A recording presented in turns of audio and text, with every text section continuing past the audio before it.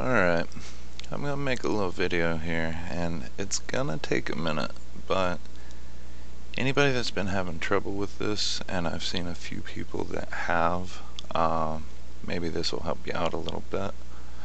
So, if you've been wanting to play around with the Yuzu emulator, and you have an AMD graphics card, and you're running Windows, the best option that I've found so far is to actually plug my monitor output coming from my integrated graphics and use my Intel integrated graphics with the emulator on Windows, because on Windows the OpenGL drivers are horrible.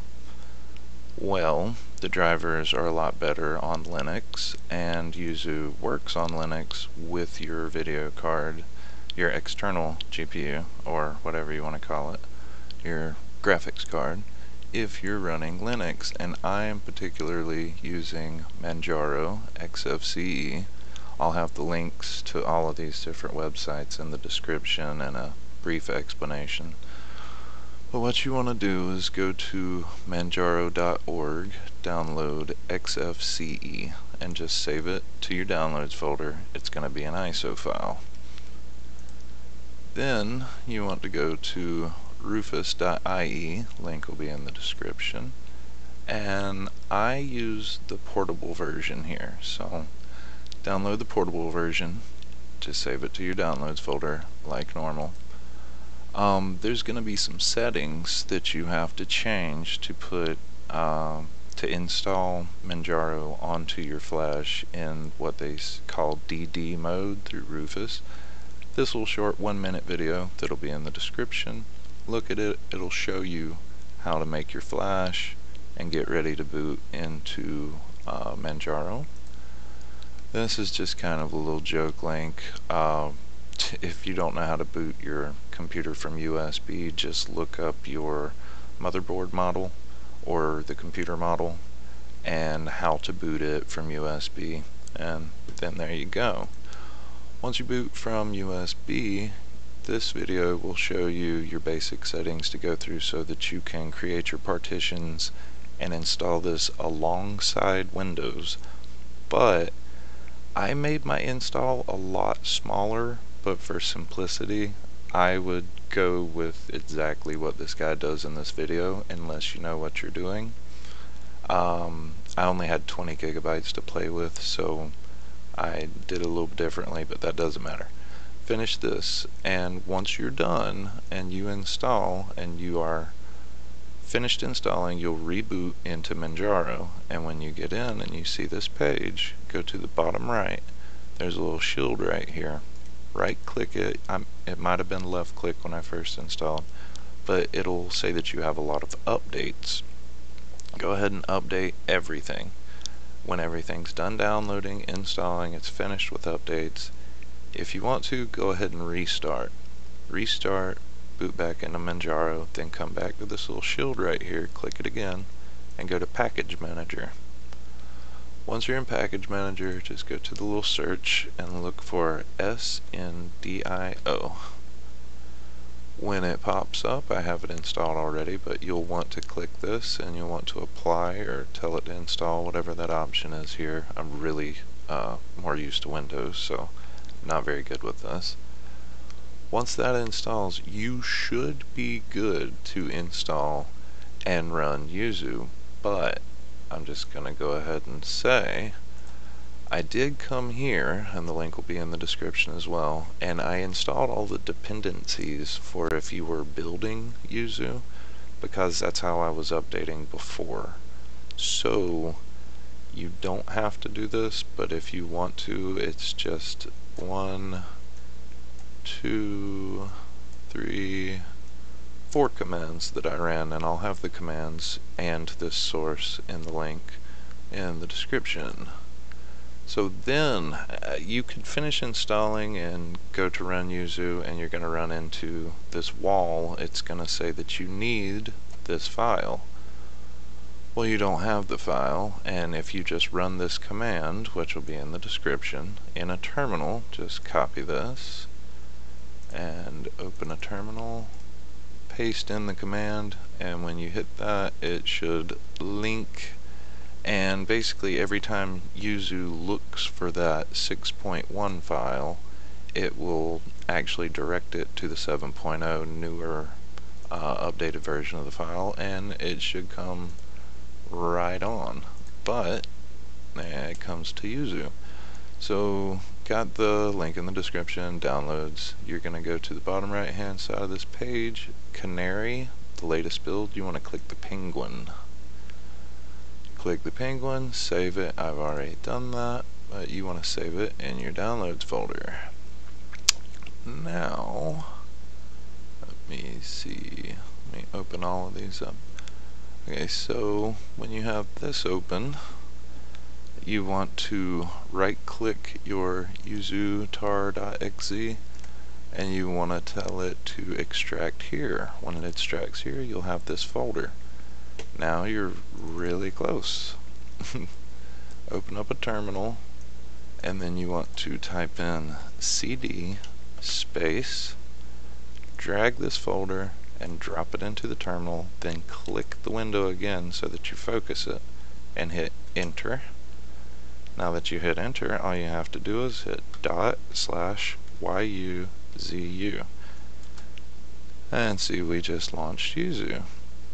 And the beauty behind this is you're launching it every time using the terminal and this folder, so when you update to a newer version you'll just have a new folder here, and if you run into a problem with the newer version you just drag and drop the other version back into this terminal and cd to it as well, you know, type in ./yuzu and you use the other version. So that's pretty nice. But now I don't have my key files installed, so I'll just go ahead and kill that for now. Let's see, which window is which? Alright, these are my files, and here is, yep, that's where this is gonna go. So to get to this folder, the easiest way that I found when you're installing your keys and whatnot, just go ahead and do the cd into your folder and then go ahead and launch the emulator ./yuzu. Just go ahead and hit OK, and then here you can say open Yuzu folder, and it'll bring you right to where you want to put your keys and files, which is the same spot here. So go ahead and open it up that way, and got my system data and my keys. I'll drop them in, and then I can go ahead and set my game directory, which I want that to be my downloads folder. So I just took my Pokemon game, dropped it in my downloads. I should be done with that folder now, unless I go back for saves later. But go here, go to downloads, and then this is where my game is. So let's go Pikachu, yay! I'm gonna close that one more time.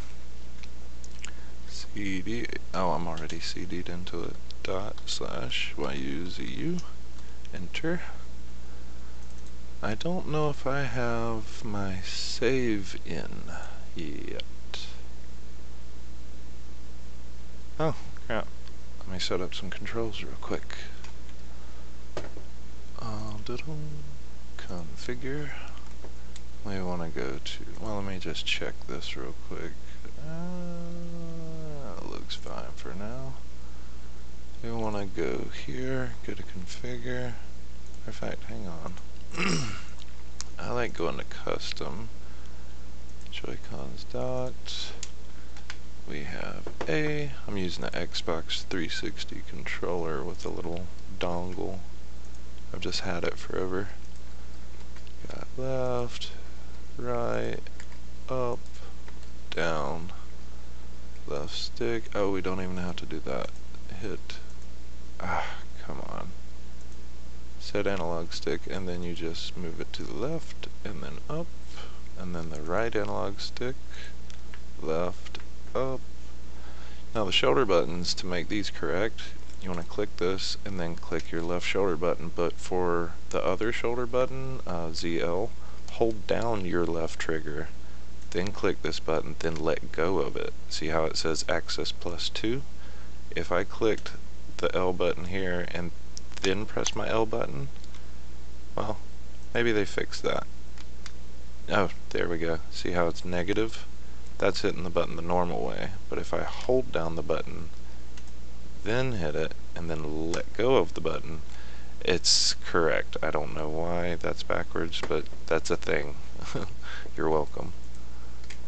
R key. Now for ZR, your R2, hold down the button, click it, and then let go of the button. You got your plus and minus, start and select, and that should be fine for that part. Let's go ahead and hit F11. Confirm. Does it have my save file? Oh. Maybe I did remember to bring it over. Might have to change some settings. It seems a little choppy, but we're installed and we're running off of our ATI video card in Linux, and the text is working. Let's start a fight. I don't think I can fight with you, can I? Okay. Well, now I guess I'm gonna do a little bit of gameplay until I can find somebody to fight. I'm lost. Been a while since I played.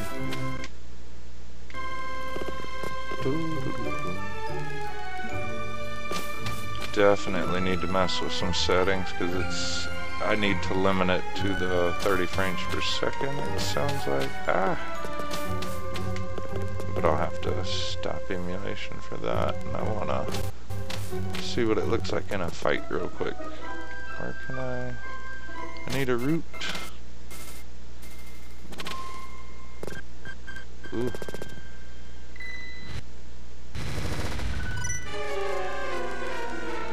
Okay.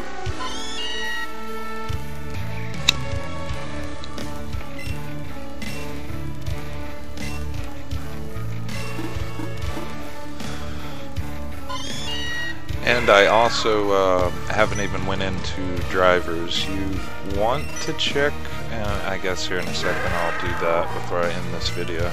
You want to check for the newest Mesa drivers, or Mesa drivers.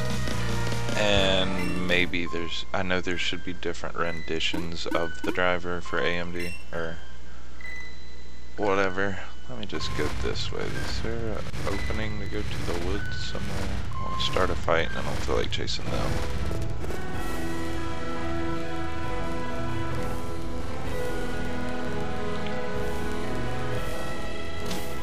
Definitely gotta be some settings I can tweak. Do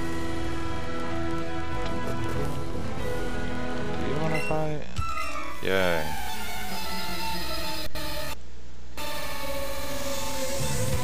Text is working.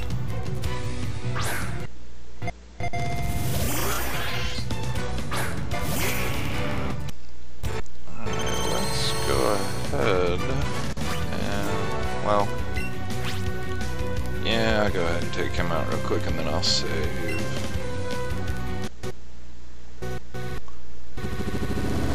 Yikes. It's actually been running better for me recently on Windows.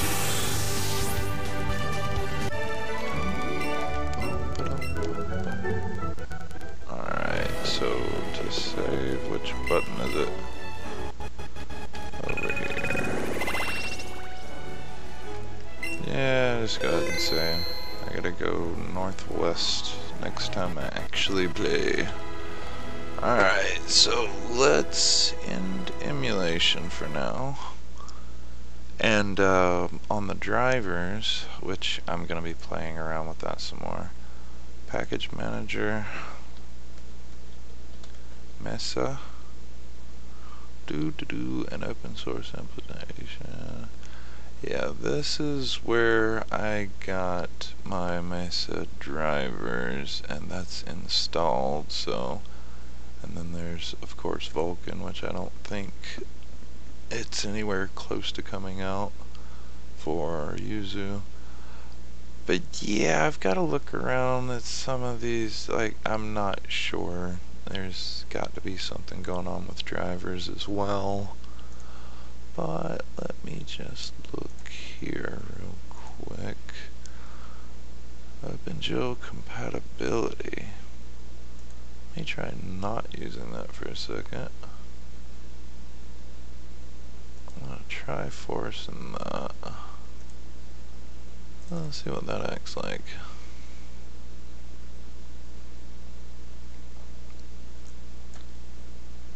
Guess if I do it like this, I can see my frames. Ooh. Nope.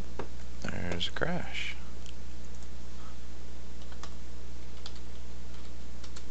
So it didn't like that. I don't know. I'll have to play around with some others. So I just... I don't remember having to use compatibility mode before. Oh, for the hell of it, I know this was crashing it real bad before. See what you do, bud.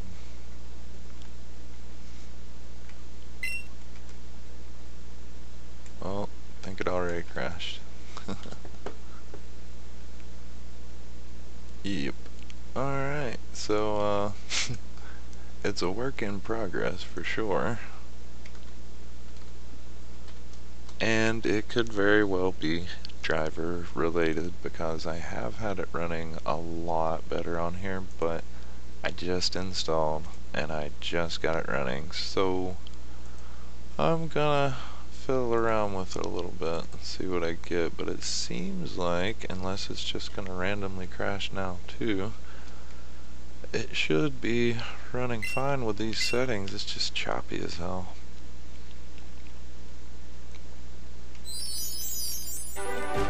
So, be something to play around some more with.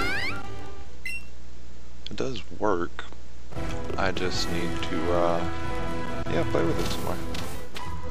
Hopefully that helps somebody out. I know a few people I've seen trying to get this working on Linux, and maybe it'll even work better for you. I have a really old card. I mean, not super old, but it's a R9290X double dissipation.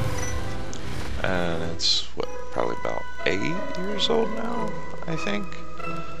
So anyway, maybe it'll work out better for somebody else. I don't know. Maybe you'll get lucky. But alright, yeah. You guys take it easy. Peace.